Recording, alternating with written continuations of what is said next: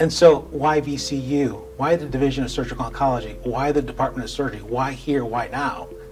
Is because there is no better place to be able to study this disease or all diseases in a population that represents this country and to some degree might even represent the world.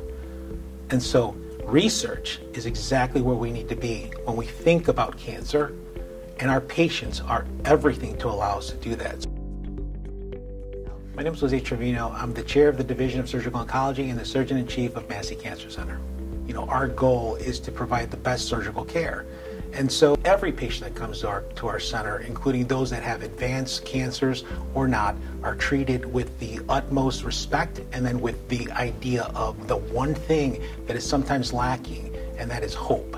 Right? So the Jeffrey Schutz Foundation is what I call it, or FCSP, was an amazing foundation set up after Jeffrey Schutz, which is a very young man in his early 30s, had been diagnosed with pancreatic cancer. When I first met with the family to discuss his legacy, it was a very important thing for me because I felt that he is a reason why we do medicine.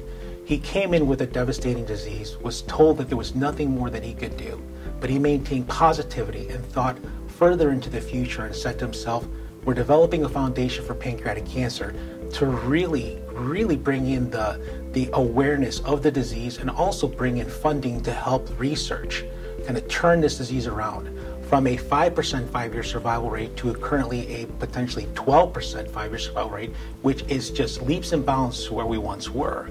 I feel it in my heart that that's why we do things here, because we are provided the help from families that can support our work in the research that we do to try to increase the awareness, the research that goes into pancreatic cancer, and ultimately to continue that fight.